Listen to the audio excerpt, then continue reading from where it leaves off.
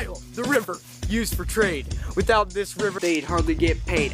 Multiple gods, called polytheistic. Working for the gods, it's pretty mystic. The pharaohs had a lot of wealth and wore a lot of bling. They had many servants and slaves and things. Now please do me a favor and let me tell you, they had 3 eras, old, middle, and new. Old, pharaohs had strong central governments and pyramids. Middle, crop failure and rebellion. New, they grew strong again. Ramses II then steps in, pushed Egypt into Syria, and then they fell to the Persians and the Greeks as well.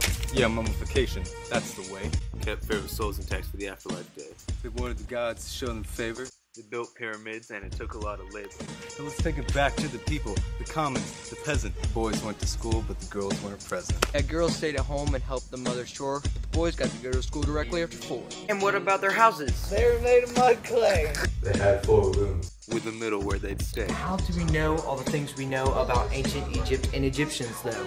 Well, they had hieroglyphics. That's for sure. It was their method of writing. Oh yes, sir. They used a stylus to carve them into clay. They use this writing just about every day. Our rhymes are fire, and our videos dope. And now you know more about Egypt.